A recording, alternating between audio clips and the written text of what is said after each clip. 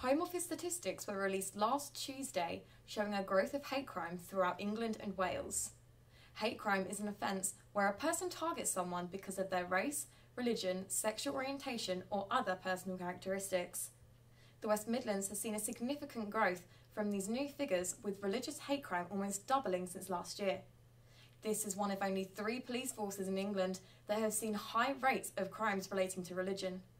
David Cameron has posted on Twitter after the release of these figures saying the rise was unacceptable. He continued to say that the country should be doing more to battle it.